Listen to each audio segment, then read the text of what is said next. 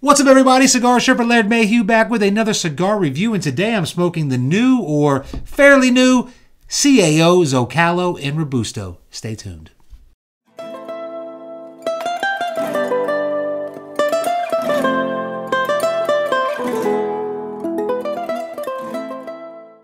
All right. Welcome back to another installment here at Cigar Sherpa. I, of course, am your host, Laird Mayhew, and if this is your first time here, go ahead and find the subscribe button. Go ahead, for the little thumbs up and a thumbs down, go ahead and pick one of those. I don't care, up, down, it doesn't matter to me. And there's a little bell over there somewhere. If you'll go ahead and hit that, it'll notify you whenever we release a review. And if this is not your first time here, well, then welcome back as always. All right, so as my intro said, I have a new-ish cigar. I think it came out when did it come out? May, maybe, or April time frame? It might even have been March. I don't know. I remember the day it came, or the day that it hit my B&M. You know, they pointed it out to me. I went ahead and grabbed one, and it's kind of been laying up in my humidor. And I was going to go ahead and review it. I've just been sitting on it because, honestly, CAO is just one of those brands from General Cigar that I'm not excited about. I got excited about the Mortal Coil because there was a lot of hype around it. And I wouldn't necessarily call it hype, but a lot of people with similar palates as mine were all over it. So I had to grab it and try it out. And that's just the way I do. If I hear a guy that I trust his palate and he's talking up a cigar, I'm going to go check it out for sure. Hadn't really heard much about this one. I haven't watched any reviews on it. I kind of forgot about it. I was kind of shifting my humidor around because I got some sticks coming in from overseas. Hopefully be here by Monday or Tuesday. Got me some Partagas Series D, and I got me some, what did I get? Some Bolivar? I think it was Bolivar. I can't remember. It was like 2 weeks ago when I ordered it, and they just finally shipped. So anyway, I found this, and I was like, well, this is a newer cigar, and I really want to try it. It's got a Mexican San Andreas wrapper, but it's got a Marron. I don't know what that is, to be honest with you. It says Marron wrapper, Mexican Marron wrapper grown in San Andreas. So there you go.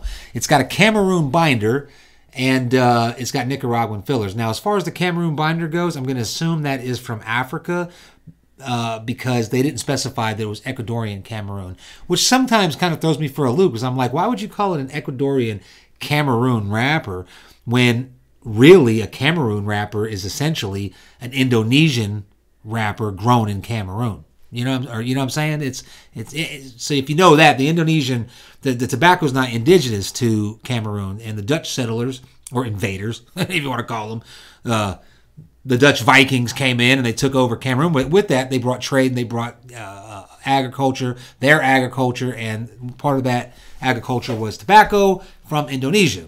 Now, there you go, a little history lesson. I think I brought that up before whenever I was talking about the Cameroon wrapper. But this cigar, surprisingly, as soon as I pulled it out of the wrapper and started looking at it and sniffing on it and examining it, I got kind of excited. Now I'm excited to smoke it.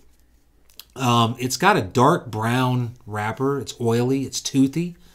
It's not very veiny. It's got visible seams, but they're tight, and it's got a very large double cap, and it's placed on there great. For a 5x52 Robusto cigar, the size of it, I mean, it's hefty, but not, it's not too heavy, but it's not very light and airy. It's just very nice. I do see two holes there. I don't know if y'all are going to be able to see that or not. That look like, in the roll there. That might cause some burn issue, but the smell on it is kind of like a spicy, it's barnyardy, but it's like a spice on there too, like a peppery spice. And off the foot there, it's got like it's earthy, but it's almost like a musty, not musty earth, but like a, what's the word I'm looking for? Like a musk, like a musk smell. I don't know. It's musky. That's hard to describe. Usually I attribute a musky smell coming off like a deer that's in rut, or even the old cologne, the musk from Jovan or whatever. It had that musky smell to it. But yeah, so I'm going to give this thing a cut and a light, and I'm going to come back and I'm going to tell you what to think about it. Stay tuned. All right. Right here on the light up.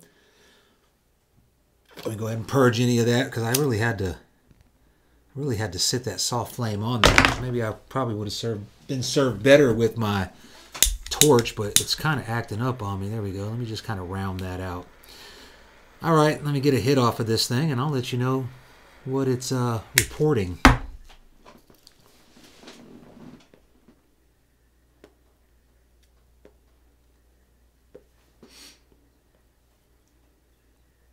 It's got a really nice draw.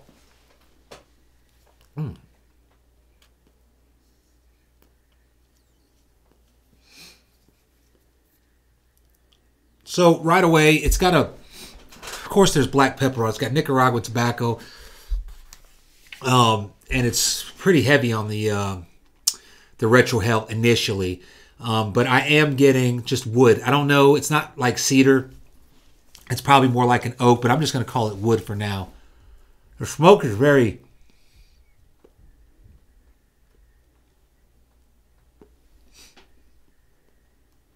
It's got a very full smoke. It's not yet creamy, but it's very full. Yeah, that's oak for sure on the retrohale. A little bit of leather, maybe, on the palate. A little bit of citrus, too. So like I said, this is my first time with the cigar. Like, it's been sitting in my humidor for, I don't know, whenever it came out. 2 months now, maybe. Not really sure. But it, like I said, it feels really nice, though. It's performing well so far. But I'm going to bring it into the, come back further in the first third, and I'm going to tell you what I think about it. Stay tuned. All right. We are well into the first third, and I got to tell you, I'm digging it. I really am digging it. It has got just about everything I like in a cigar. I really like the size. That's like my favorite size. 5x50, 5x52 Robusto. That's my favorite size. Maybe if it's a 48, I'm not mad about it either. But so anyway, the black pepper. Just go over because I list down as I'm giving the flavor nuance. The black pepper kind of fades. But it's very nice. It's still there. I still got like a nice tangle on my palate, but you do feel it in the retrohale, but it just fades away. That wood is essentially, to me now, a solid oak wood, but it's very smooth, almost creamy oak. I don't know. I've said creamy cedar before. There's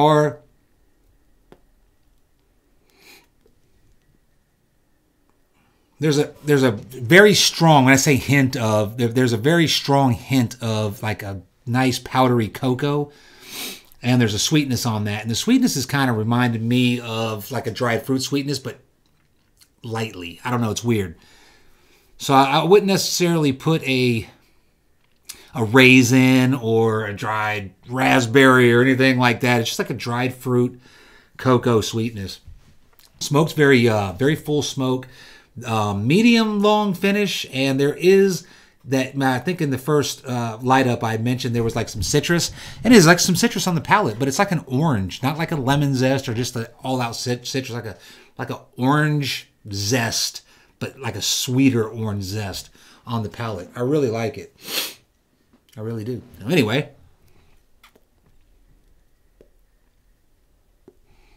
I hope everybody out there is living and doing their thing and doing good. Here on the East Coast, fishing season opened up officially this past weekend. I was down there yesterday.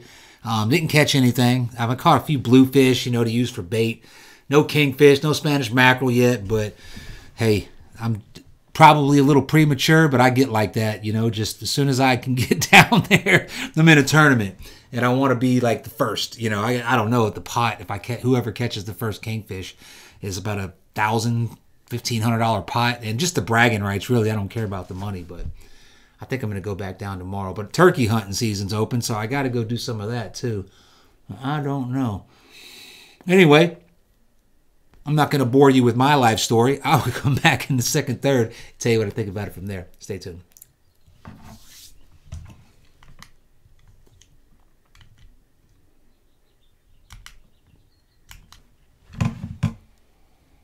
All right. We are in the second, third.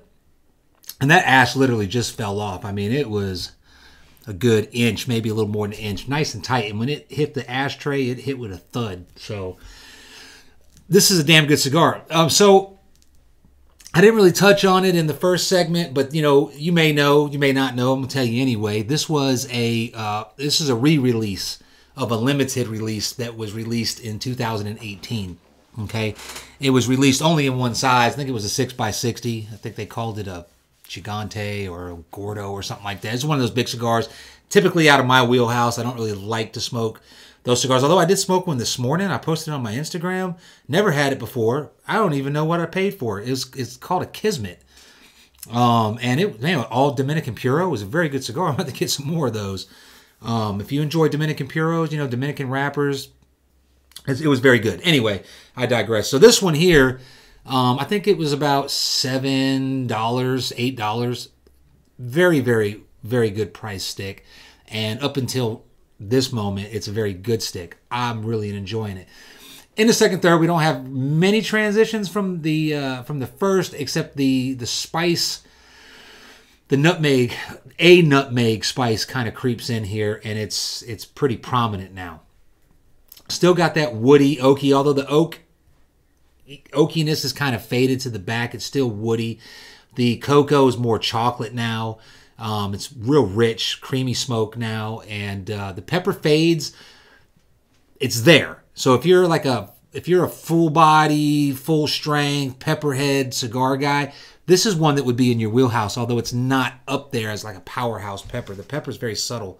It's in the retrohale, but it really settles in on the palate and leaves like a nice tingle in your medium to long finish, and it's kind of an oily finish too.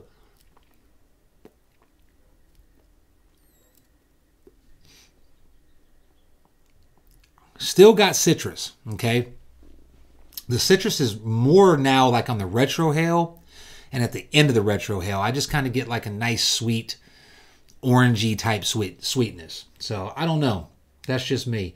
The cigar in general is pretty sweet. I mean, it's got a nice sweetness. It's like a tobacco, dried fruit, orangey citrus type sweet. And like I said, it's pretty complex. Not overly, you know, not crazy complex. But you got some good flavor transitions in there, and I'm really enjoying it. So anyway, so I was watching in between. I was watching the live stream. I caught a little bit of it last night. I was just finishing it up today on Ron Reel's site. He had three other cigar reviewers. I think he had Cigar Prop. He had Limac 912, and he had was it Ashhead? I was just watching it too. So one of the things that they were talking about was like not the cigar industry, but like the cigar community, and you know what their thoughts on the cigar community was. And since I wasn't invited on the show, I'm just saying, I'm gonna give you. It's an interesting question because I've been smoking cigars now since 1997. So do the math on that. About 22, 23 years. Okay, and when I first started smoking cigars, I really never liked the cigar community. I like cigars. Love cigars, fell in love with them almost immediately, and was immersed in them. You know, so much so that when I was in Afghanistan, I got pictures I posted on my Instagram on top of mountains. You know, on patrol with friends of mine. We're smoking like this, you know, Punch cigars and Bolivars and stuff like that. I had sent over. We even had a Pelican box. If you know what a Pelican box is, a tough box, almost like a big cooler, I guess. A little thick box. You know, it's rugged. And I converted that into a humidor because I had about 15 boxes of cigars. And so the humidity, I put those little, you know, those foamy ones you buy, and you put the solution in there, you put it in, you know, it keeps it humidified. But it was so hot in the daytime that we had to dig a hole under the tent and put it in there. But at night it would get too cold, so we had to take it out. So to kind of keep them climatized. And we lugged that thing around for 6 months in Afghanistan. It took me about 3 months to get all my cigars over there, get people to send them. But, you know, I would go on patrol for 3 days. So I would have to leave somebody in charge, like make sure that, you know, by 10 o'clock in the morning, this trunk gets put here. And then by 8 o'clock at night, it goes back in or out, reverse, whatever. But anyway, the cigar community for a long time for me was kind of like not for me. I felt like I was not welcomed into it because the guys that knew, they didn't have no YouTube and stuff like that. All you had was written reviews, and they were kind of snobby, I guess. And the guys that really had some cigar knowledge, they weren't wanting to talk to you because they were kind of like, I hate to say it, I don't know how else to classify them. They were just kind of like upper class, snooty type people. You know, cigar lounges were full of, you know, older, wealthier guys in suits or golf shirts talking about golf. And so I didn't golf. I didn't do any of that. I didn't make a lot of money. So I kind of felt standoffish. But here, in the last 2.5, 3 years since I've been back in the United States living full time and, you know, going to cigar lounges, and now there's YouTube, and I'm got a YouTube channel, I find that it's the diversity that I, like I said, I've witnessed in the last 3 years. The diversity of the cigar community is what is great now, okay, as opposed to it was when I first started. And I like it. You go to the cigar lounge now, and there's people from all walks. You still got those guys that play golf, you know, and they come in with their golf buddy, you know, Chip and Chaz and Kip, you know. But at the same time, you got guys like me, you got working class guys. You know, I'm in a military town, so there's soldiers in there, and everybody just gets, no matter where you're from, what you look like, what your skin tone is, it's very, very mixed, and you just feel welcome now. And people will talk to you about it. And these new guys that have, you know, questions about it. That's one of the reasons why I started the channel. I found that on Facebook, on the forums and stuff, that I was essentially helping guys that were new to it. They would ask questions, and immediately you got haters. People like, they start talking trash to them, and I would message them and be like, hey, you should try this, and blah, blah, and the reason why this is happening is because of humidity. And that's how I got the name Cigar Sherpa. I didn't even make that up. It was Joe Cali that I met on Facebook, and I think I told this story before.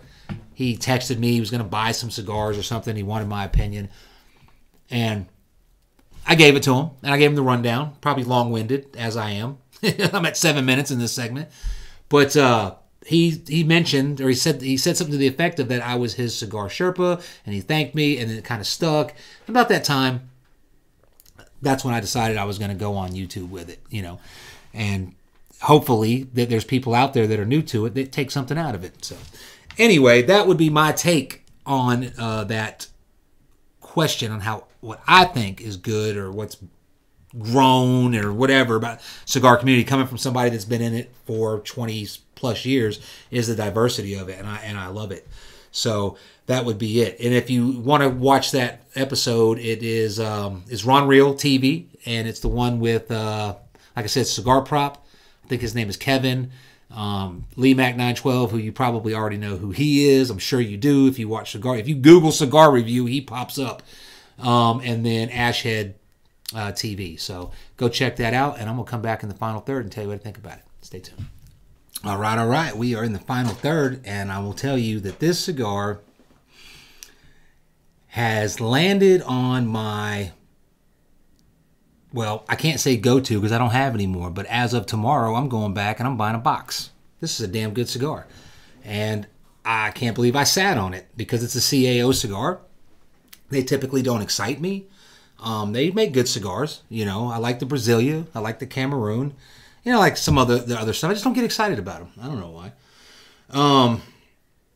This one's got a little split in the wrapper, but overall, the burn has been great. The draw has been perfect. The density, the smoke output has been really good. The flavors have just been, I like it. You know what I'm saying? So, and, you know, not much has really changed from the end of the second third, except for maybe I think that I can kind of taste the Cameroon tobacco in it here as it gets shorter.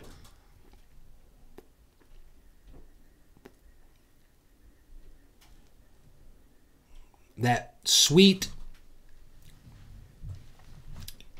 creamy nuance that you get from a Cameroon wrapper. I'm kind of getting that now. Maybe it's just my mind playing tricks on me, but I'm really enjoying it. The chocolate does pick up. The pepper actually ramps up a bit more on the palate. Still in the retrohale. I don't think I really touched on the fullness or the scale. I think it's billed as medium plus. I'm not really sure about that. So it was medium plus for me throughout the whole cigar. But here in the final third, I'm going to say it's full bodied. Okay, probably still medium plus on. There's some strength. I'm getting a little woozy from the tobacco kick that it's giving, the buzz, whatever you want to call it. But I don't know. I'm going to say it's pretty complex too. So I'm going to say it's medium plus bodied, medium plus strength, full flavored. That's what I'm going to say. If I was going to scale it, you know, on like say a scale of 10, I would probably put this at about an 8 to 9. I mean, it's just my palate. I like the chocolate, the cocoa. I like the sweetness. Really like the sweetness. The oak is almost gone. The woodiness is damn near gone. Let me just see. Hold on a second. Because I haven't really thought about it in the last like 10 minutes or so.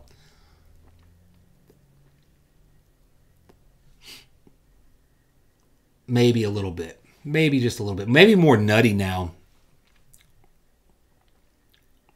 And the citrus has pretty much died off. And typically I don't like citrus, but when you mix in that citrus with some sweet, you know, who don't like that? Very good. So, anyway, so this cigar was what, $7, $8? I definitely recommend this cigar as a daily arsenal smoke. You know, put it in your little daily, you know, ammo can and carry it around because the price is right, and it's a really good cigar. I can't believe that it's only, you know, an $8 cigar, and I can't believe it didn't really get that much hype that I saw. I mean, I didn't really hear much about it. Put it that way. Maybe I just wasn't paying attention. I've been busy. No. I'm going to keep smoking this thing down. You know, here in the final third, I did know, I just inhaled a little bit on accident. I did notice a little bit of like a metallic-y taste on the palate.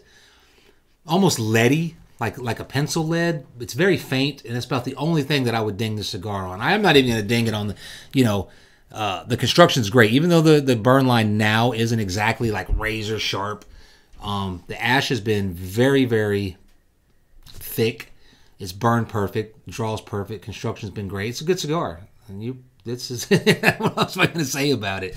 Maybe I'm just running out of things to say, but I'm at 4 minutes anyway. So anyway, I'm going to wrap it up here. This is the CAO Zocalo. It's a Robusto. It's a 5x52. Mexican San Andreas Marron, whatever that means. Wrapper, Cameroon binder, Nicaraguan fillers. Good cigar. Check it out. Cigar Sherpa Laird Mayhew, reminding you to be polite to everybody that you meet, but always have a backup plan in case things go south. And I'm out.